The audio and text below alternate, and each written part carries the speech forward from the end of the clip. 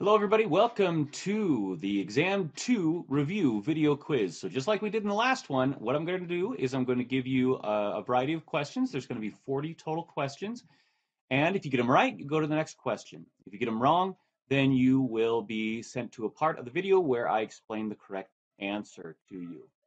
Then just remember that these are exact questions that I've used in previous exams. So these are exactly the kinds of things you should be ready for on the next exam. So let's go ahead and begin. Question 1. Langer's 1978 study performed a study where participants asked to cut in line. This was about compliance. When you're asked to do something, when you're asking for something, you're asking for compliance. Okay? When you're ordering, that's obedience. And when people are just doing it to fit in, that is conformity. It's really important that you know the distinction between those three. Question number 2. A sale at a department store is most likely using scarcity. They're actually most likely using scarcity because sales are for a limited time. Sales are for a limited time and therefore they are scarce, right? That discount will be scarce. Door in the face actually is using the idea of reciprocity. Foot in the door is using the idea of a prior commitment, and so is lowball technique. Question 3.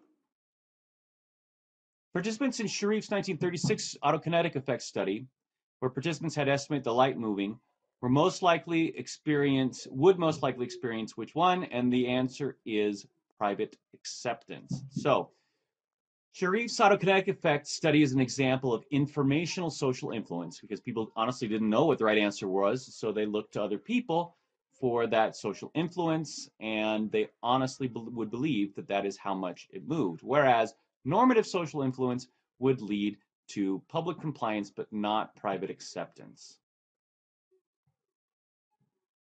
Question 4. Which of the replications of Milgram's experiment, which really wasn't an experiment, but Milgram's study led to the least amount of obedience? The least amount of obedience happened when you had a dissenting authority figure. When an authority figure said, hey, I don't think we should be doing this anymore, that's when there was the least amount of obedience. Question 5. Fashion is an example of normative social influence. Normative social influence. People aren't looking to figure out how to wear clothing. By that I mean like literally how to put that on and how to use the clothing, right? That's not what's going on. They're trying to fit in with other people, trying to fit a norm. So it's normative social influence. Number 6. After there are about 3 people conforming in a group, the influence of the other group of adding more members really doesn't increase anything, right? So after you have about 3 people, you no longer have much influence on people conforming more. Number 7. People do nice things so that they can, well, the answer is they would do nice things to feel better than they currently feel, right? So they feel bad, they do good. They do things to maintain a current feeling. So they feel good, they want to keep feeling good. They want to have fewer negative feelings, like guilt, for example. They do good things. Nobody helps in order to feel more negative feelings. That's not. So all these are right except for the last one, feel more negative feelings. Question 8. Which of the following is not true, the empathy altruism hypothesis? Okay, the empathy altruism hypothesis is not an egoistic explanation for pro-social behavior. All right. In fact, I think I said this. I have it typed here wrong. It's supposed to say which of the following is true of the empathy altruistic hypothesis, and what is true is that it can explain truly altruistic acts. It's not any of the other things, right? It's not egoistic. It's not based off diminishing your negative feelings. It's not based on a cost reward evaluation. It can explain true altruistic acts.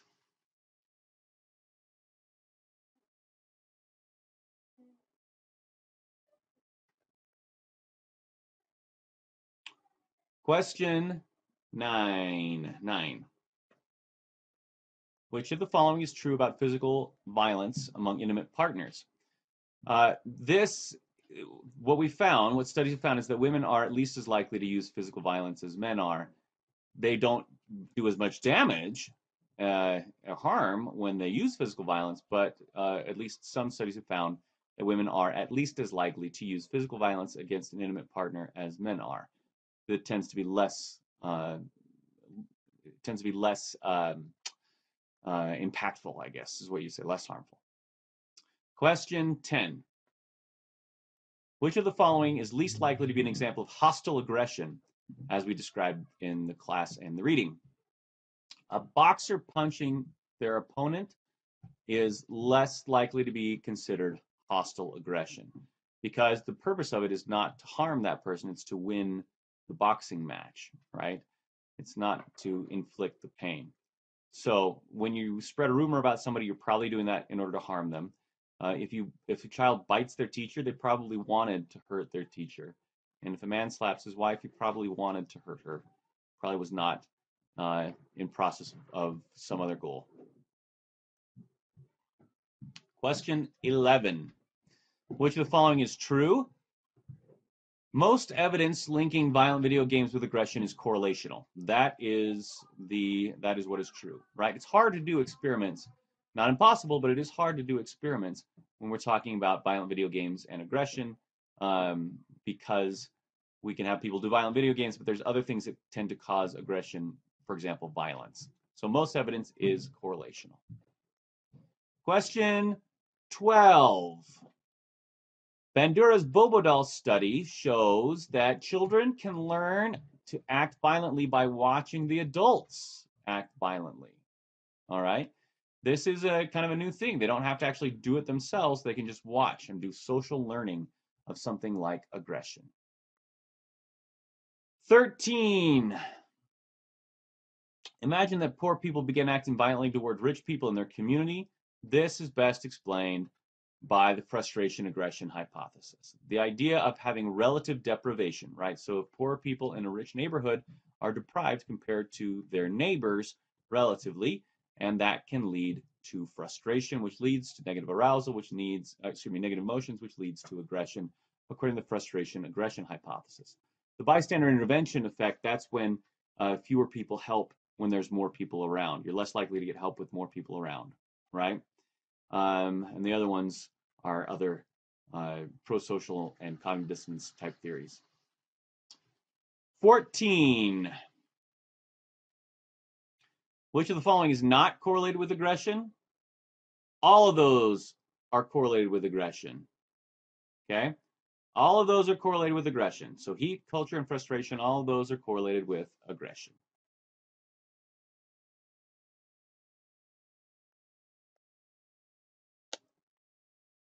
All right. 15.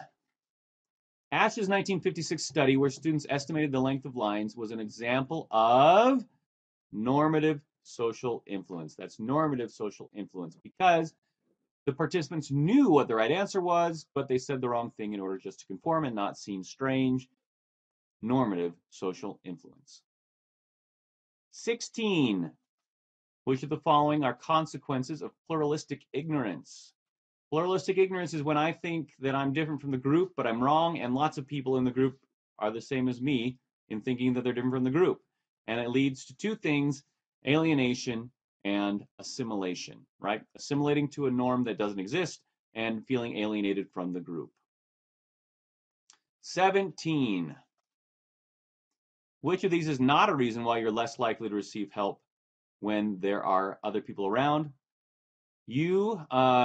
Lack of empathy is not a reason why you're less likely to receive help when other people are around. Pluralistic ignorance happens when you aren't sure if this is really an emergency. You look around, other people are doing the same thing, and everybody just goes along. Pluralistic ignorance. Diffusion of responsibility is even if you do know that it is an emergency, you might think that somebody else should take care of it. That's diffusion of responsibility. And if there's a lot of people around, you are actually less likely to notice that something bad is going on.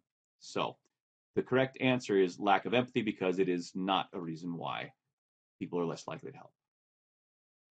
18. The combination of passion and commitment results in fatuous love, F-A-T-U-O-U-S, fatuous love. This is from Sternberg's triangular love theory, which has the three components, passion, intimacy, and commitment, and those lead to different kinds of love. Intimacy by itself is liking, passion by itself is infatuation, commitment by itself is empty love, passion plus intimacy is romantic love, intimacy plus commitment is companionate love, and then passion plus commitment is fatuous love, and all three is consummate love. 19. Which of the following is true?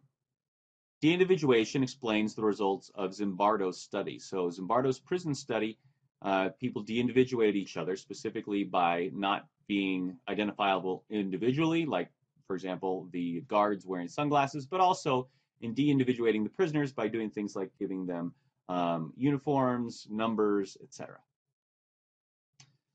20. Which of the following leads to more obedience in Milgram's study? A consenting peer. Consenting in this case means a peer, right? A fellow teacher who's saying, yeah, let's give the shocks. That's a consenting peer. Dissenting means, hey, let's not do this. They're dissenting from the authority figure or consenting with the authority figure.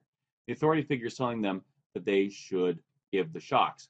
Unless this in the dissenting authority figure condition. When the learner is in the same room as the teacher, there is actually less obedience than when they're in a different room. 21.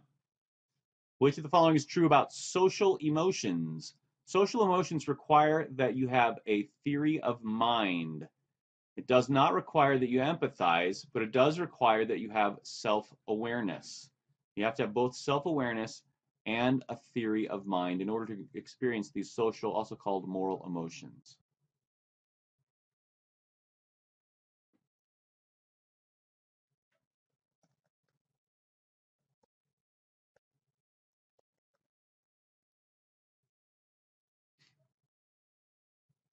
"22.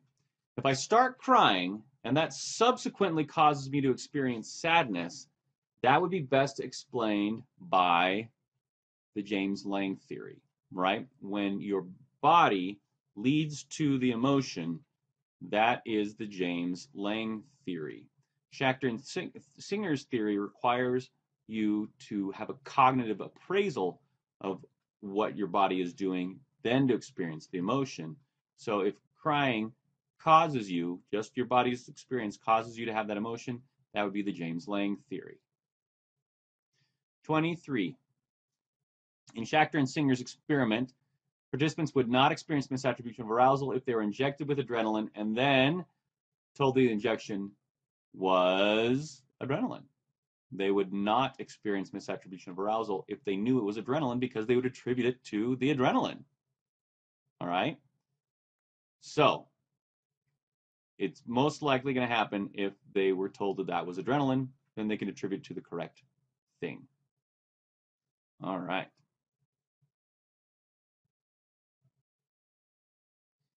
24. Which of these aspects of love is most likely to decrease over time? Passion, right? The sexual aspect of it is likely to decrease over time in a relationship.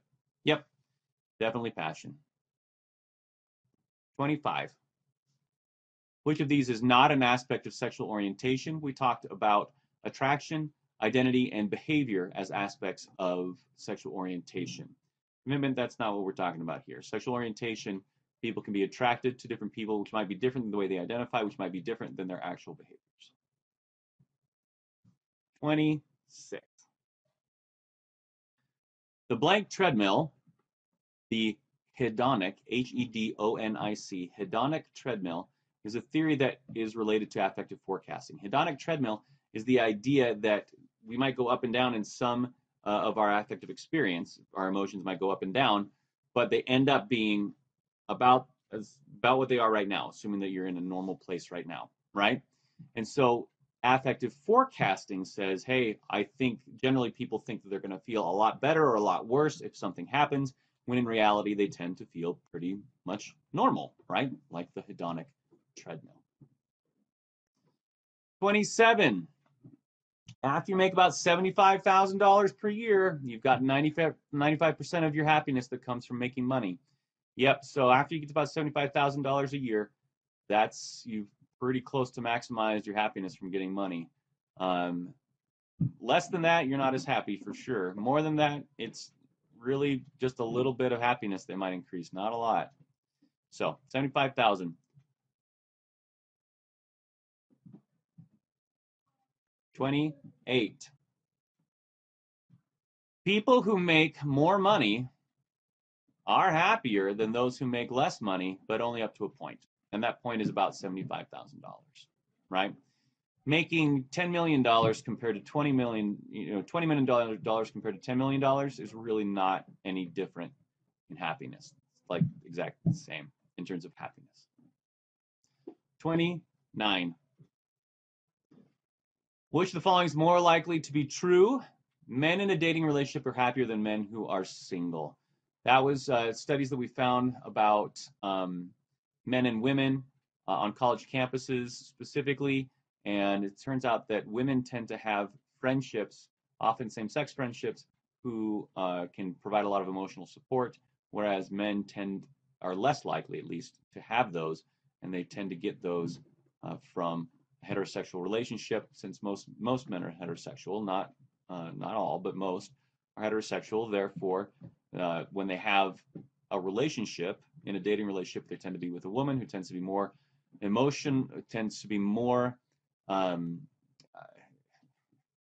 the word we should use is expressive, right? Able to provide emotional support in a meaningful way.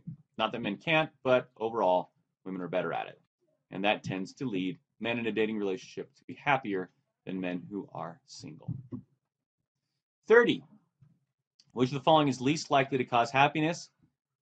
Children are least likely to cause happiness. This is from the video that we watched, and we talked about how marriage definitely does, and money does to a point, but children, about 2/3 of the people who have children are not as happy. 31.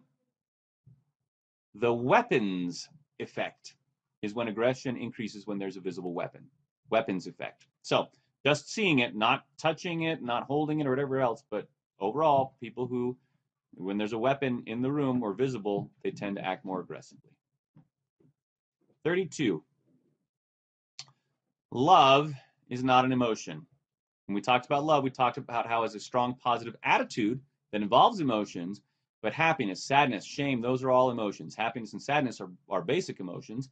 Shame would be a social or moral emotion, which is a secondary kind of emotion that requires you to have position taking. You can see what other people think. That means you have to have self-awareness and theory of mind in order to know that somebody's making an evaluation of you. 33. Having lots of positive feelings is the same as having few negative feelings. That's false. You can have a lot of positive feelings and a lot of negative feelings simultaneously. You can have few negative feelings and few positive feelings. Those are not the same thing. Those are not the same thing. 34. Approximately 33% of people who with children are happier. Approximately 33%. About 1/3 of people with children tend to be happier. About 2/3 are not as happy. That is what that means. Okay. 35. The cold pressure task. So cold pressure task, that's the one where I stuck my hand in the ice water, right, for a long time. Okay, and we use that to measure aggression in experiments specifically or in the lab. And it's not particularly high in external validity.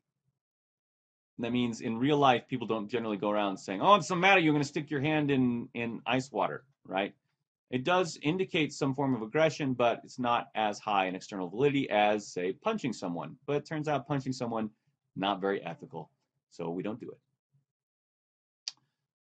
36.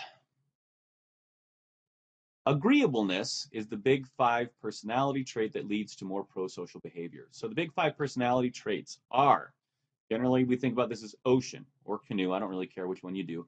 Openness to experience, conscientiousness, extroversion, agreeableness, neuroticism. Agreeableness is niceness, just being agreeable. 37. Which of these is most likely to result in greater well-being and lower stress?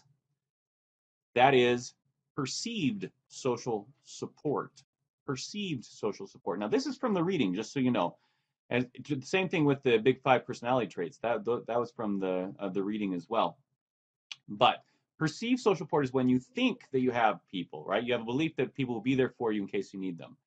That is different than what you actually get. That's received social support, right? But it turns out perceived social support is pretty universally understood to be really good for you no matter what you're actually getting. Some people can get a lot of social support but not really perceive it as being a lot of social support, and it doesn't lead to as good of outcomes as just perceiving that you do. Larger social networks, you can have all sorts of Facebook friends and really not have a whole lot of better well-being, right? So larger social networks is not nearly the same as real social support. Upward social comparison, that tends to lead people to be unhappy because they're comparing themselves to somebody who has something better off. 38. People tend to stay married due to companionate love. Companionate love. That is Sternberg's combination of intimacy plus commitment. It means like having a best friend, right? Somebody you're committed to and you like, due to companionate love. People tend to get married due to a romantic love idea. But in the United States, at least, their satisfaction with marriage tends to decrease pretty rapidly because the passion portion falls out. People who tend to stay married tend to have high amounts of companionate love. 39.